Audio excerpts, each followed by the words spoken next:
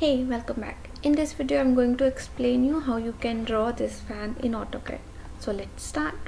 First you have to take a circle, see, enter, click on the screen. Now you have to click on a diameter. I'm using a 54 inches diameter. Enter. Next again you have to take a circle, see, enter. Now just to find the center, click here, drag your mouse and then click on the diameter and take a 9 inches. Now take a offset O, enter.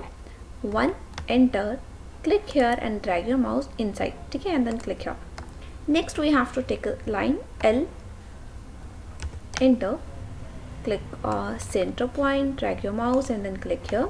Now we have to take offset O, enter, 2, enter. First you have to click on right side and then left side. Next take extend EX, double enter, click here, click here. Next take a trim TR, double enter. Now we have to trim this line. Clear? Now we can erase the center line we don't need. Next we have to take a offset 0.5. Now select this one, जो पहले हमने 2 inch पे line ली थी वो select करके 0.5 पर stretch कर देना है ऐसे.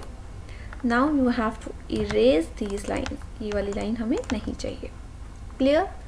TR double enter. Again we have to trim this line. हमें सिर्फ और सिर्फ fan का एक ये चाहिए. And then trim this. Now select these lines. Use the array command AR. Enter. Use a poller. Click the center point. Now we are getting a 6 now. So you can see here item. Here you have to use 3. Clear?